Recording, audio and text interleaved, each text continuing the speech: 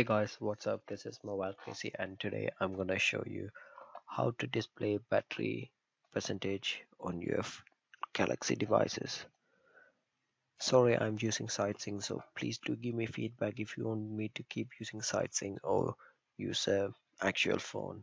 Because I use sightseeing, the only reason is because my lighting condition is really bad. Therefore, this give you a better display.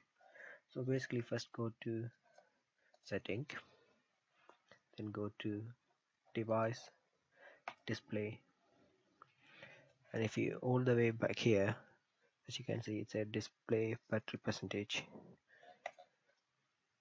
As you can see, it's not showing the battery percentage. Now it's showing the battery percentage.